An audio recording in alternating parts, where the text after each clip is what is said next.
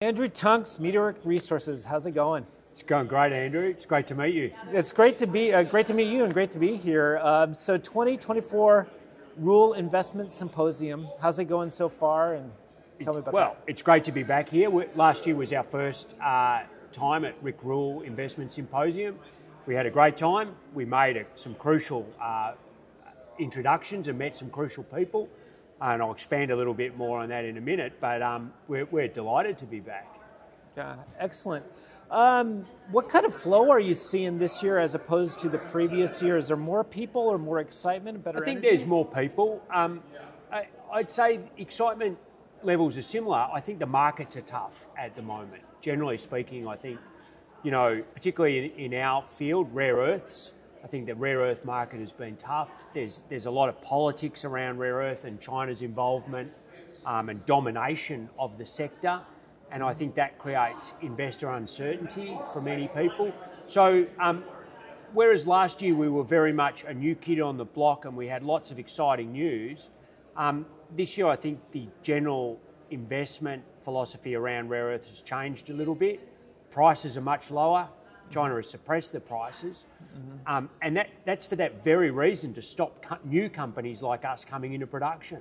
Right. But it's a cyclic thing. They are so powerful in the industry that they can suppress the prices, and it is difficult for us. And the Western investment groups look so heavily towards short-term investment return that they're not prepared to wait for the cycle to change sometimes. So it's been a really tough few months, but it's great to be here. And I suppose on the back of some exciting news for us, like yesterday we released our maiden scoping study. So we've only had the project for 2 years. In that time, we've probably defined one of the world's largest rare earth ore bodies. So we've been going hell for leather, and and it's the holy trinity of the mining industry now. It's the world's largest contained rare earth ore body, certainly outside China.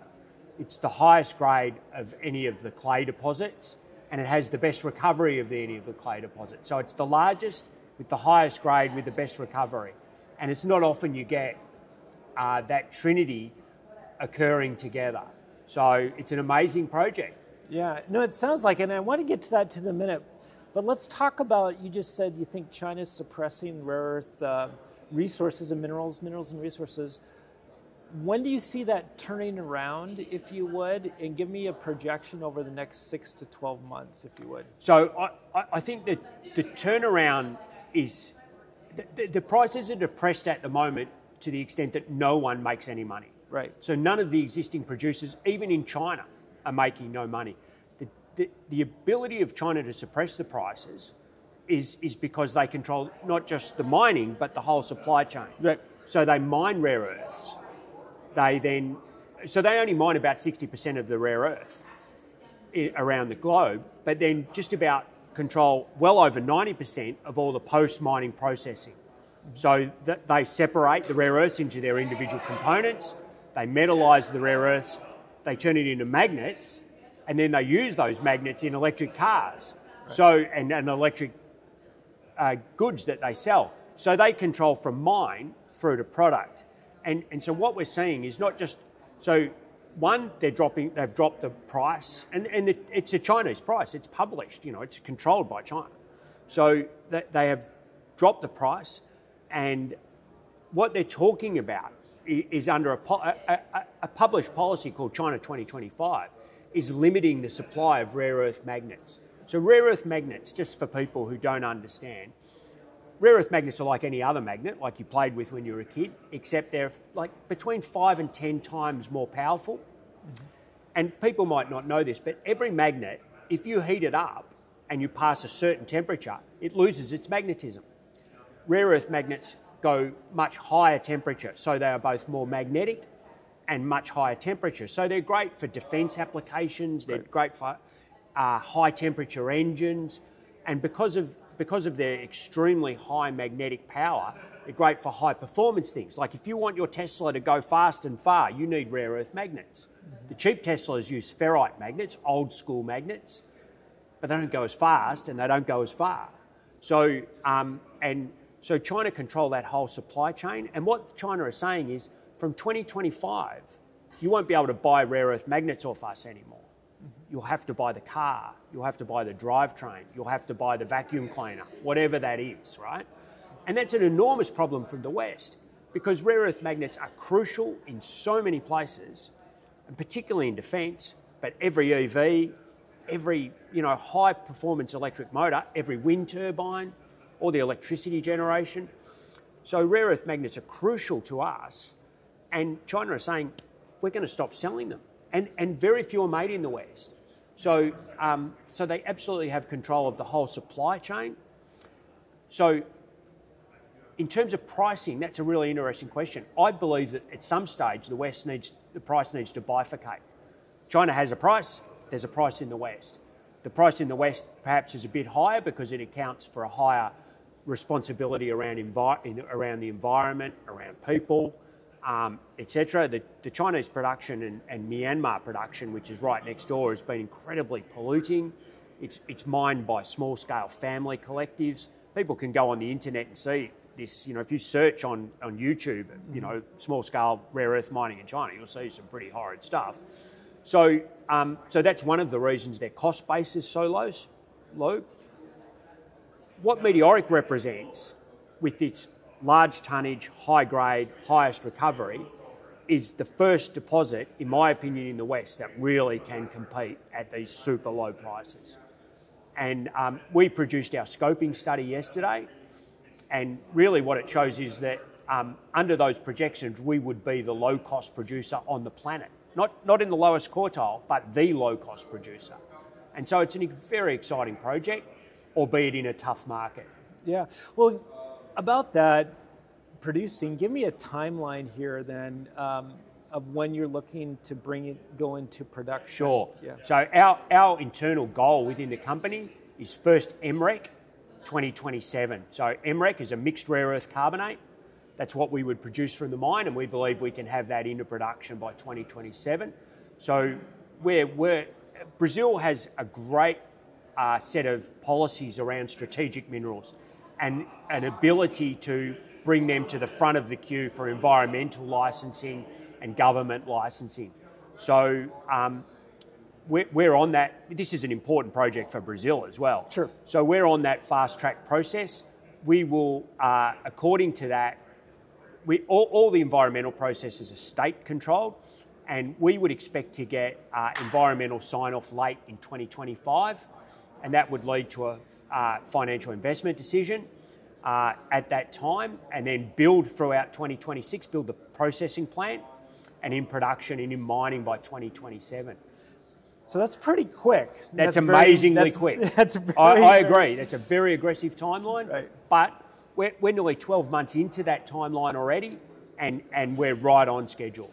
So you need a great jurisdiction to do that. And we do. Yeah, and Brazil has been that for you as of right now.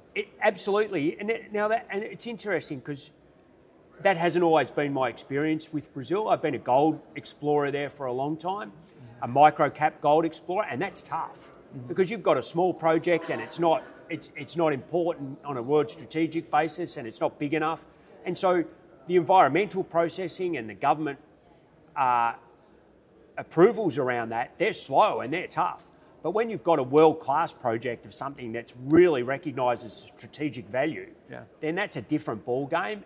And the response that we've seen from both the state and the federal government has been the best in my 30 years of the mining industry. I've worked all over the world, and I've never seen a government respond as quickly as Brazil has been able to, both at the state level, Minas Gerais, and Minas Gerais is the name of our state, and that translates into English as general mines, right? So what better state would you like to develop a mine in than one that's called General Mines?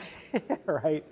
Let's talk about share structure here. One of my biggest concerns as a retail investor is how is the company protecting me, if you would, from things like dilution. So if you would, tell me about how many shares are outstanding, fully diluted. Talk to me about warrants and how you're protecting me as an investor. Sure. So the company has been around for a very long time. The company first formed in Australia in 2004.